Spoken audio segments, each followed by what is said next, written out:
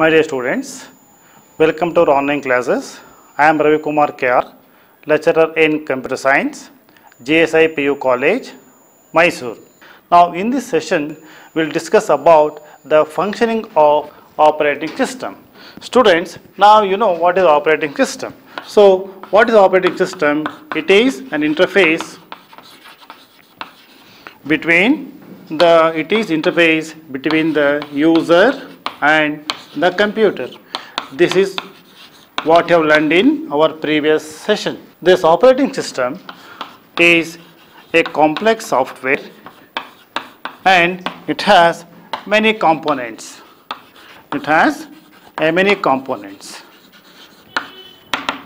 So these many components, they are memory management,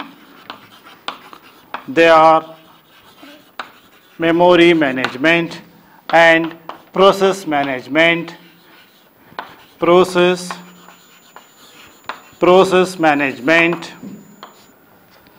device management,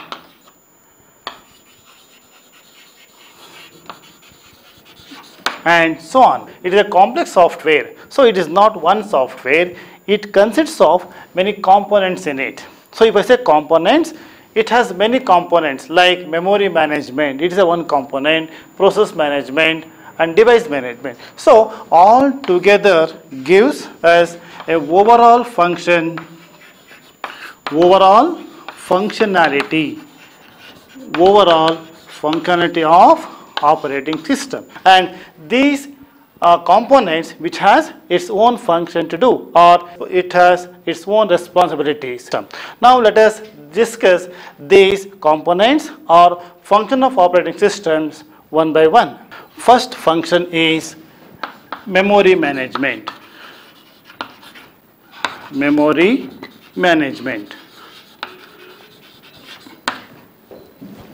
So what is memory management? It involves allocation of memory,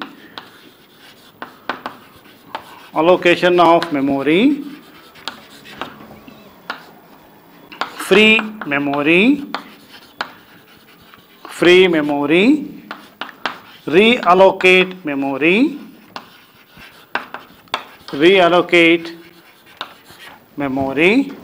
and keep track of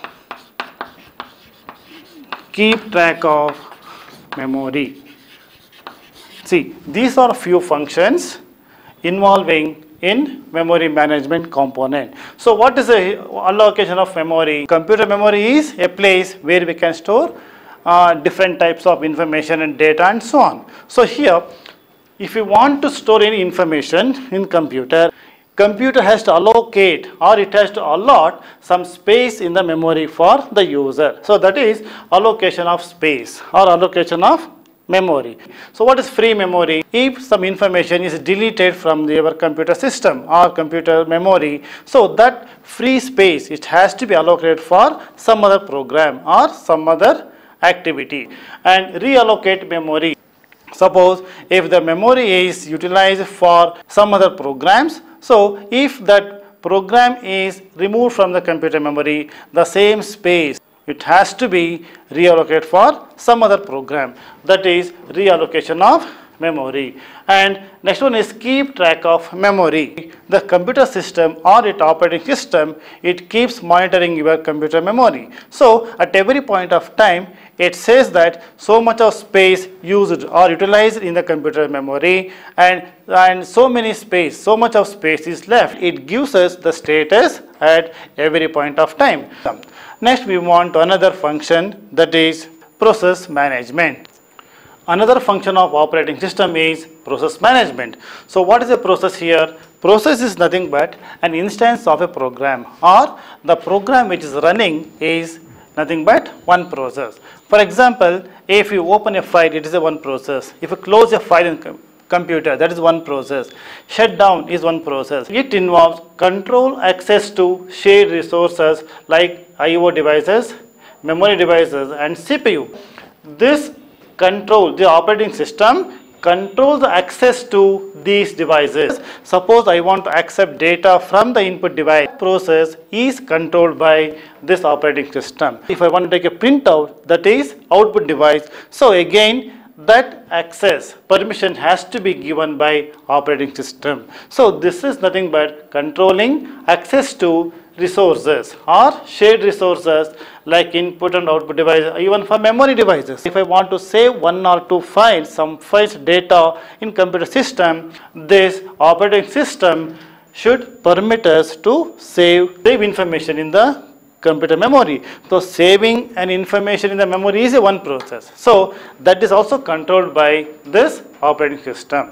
Similarly, controlling of execution of a program or a process. So execution of the program is nothing but to run a process. Create, execute and delete a process. So any activity. What is the meaning of creating a process? I want to start a process. Print command is nothing but it is nothing but an initiating a process or creating a process, and with the help of operating system it execute. We will get a computer printout, that is the execution of the process, and after taking a printout, that process or that activity has to be stopped or it has to be removed from the system, that has to be deleted. That is the meaning of delete a process. Similarly, cancel or resume process. Cancel means it cancel the process. That is also a function of operating system. Similarly, scheduling. If you want to wake up in the morning, so you have to keep alarm. Alarm is scheduling. Schedule any sort of task in computer system. Very simple example is, suppose I want to shut down a computer. So I can schedule this also. So we can set a time. So and so time, or at exactly 5:30 it has to be shut down. Those time can be set. That is nothing but scheduling, and that is also another function of operating system. And again, next one is synchronizing communication and deadlock handling. So what is synchronizing here? Look at this small diagram here, students. Here, this I have given here, this is resource 1. This is resource 1. If I talk about resources, computer resources like input output devices or memory devices, it may be a software, can be. So here this is one resource, and here so many process. For example, you take example, this is a program 1, program 2 and program 3, and here you take example like process 1, resource 1 is your keyboard. Program 1 accepts the data from the keyboard. At the same time, program 2 also accepts the data from the keyboard. Even program 3 also accepts the data from the keyboard. So here, this is nothing but synchronizing. Here, operating system will take care of these shared resources. There won't be any problem for these programs to accept the data from this shared resource. In this example, keyboard. Communication is communication between this program as well as shared resources. And deadlock handling.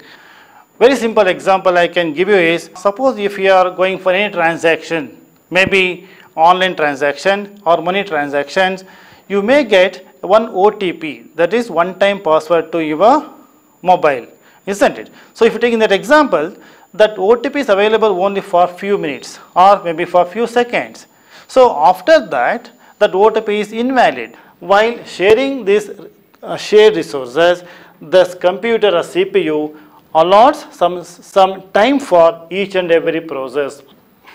While this program 1 sharing the resource 1, by that time these two will be waiting for some more time. Similarly, when program 2 is utilizing this resource, the program 1, program 3 will be waiting for its turn. So that is the meaning of timing. If that particular resource is not free for these two programs, that condition is called deadlock handling. So in that case, so it is also these type of situation will be handled by or controlled by this operating system. Now next we move on to another function, that is device management. Students, next function of operating system is device management. What is the device management here? This is with respect to input device, output devices and memory devices. Whenever if you want to make use of this input device or output device or memory device, the process or procedure is like that. First, it has to be open. I mean, the particular device, for example, keyboard or a mouse or a printer, first it has to open, and we can write, communicate. Write is nothing but communicate to the devices. Then once the operation or the process, once the process is completed, the device has to be closed. So that is the normal functioning of these devices. First, open a device is nothing but to keep the particular device ready for operation. Accepting the data from the keyboard is a process, and that has to be executed by writing device drivers. How it is possible? Through device drivers. So what is a device driver? Device drivers is an interface between the computer as well as the program. So here, with the help of device drivers, it communicate or it write to the devices, or it communicate to the input devices, so that we can accept the data from the keyboard. After that, once the data has been accepted, we have to close this input device, for example, keyboard or mouse. So this is the process of device management. Device drivers, it is an interface. It consists of many commands or codes or commands for specific function or specific task. Communication between the program for execution as well as to the any of the devices. It can be input device or output device or memory device. Controlling access to these devices, similarly monitor devices. This is about device management. Next, we move on to another function, that is file management. Next function of operating system is file management. Students, you know what is a file? In computer system, it is the main building block of memory. Everything in the computer memory is stored in the form of file. So it can be different types of file. It may be a document, MS Word file, MS X file, or audio file, or video file. Everything is in terms of or with reference to a file. So what is a file? So it consists of some different types of data and information. So here, what is file management? First of all, I want to create a file, isn't it? So I want to create a file. I can delete a file. So this is one of the activities of file management. So here, suppose I want to create MS Word file. So first I will open an MS application, then I will write some information, then save the file. So this is creation of a file. A file created can be deleted at any point of time, that is delete. In a computer system, I can save our data in the form of file inside a folder or directory. So this is one of the function of file management. And second one is provide access to file. If there is a file in the computer system, suppose if I want to open it, sometime we are not able to open particular file. That is because of access permission has not been provided to that particular file for particular user. That is controlled by this file management. Similarly, allocate space. Suppose if I want to save a file in the computer memory, there must be enough space in the computer memory, so that memory space has to be allotted to particular file. That is allocation of space for file. Similarly, keep backup file. What is the meaning of backup, students? Here, backup is nothing but another copy of the information. If any file is saved in the computer memory, the another copy of the same file will be stored as a backup file. That is your keep backup file.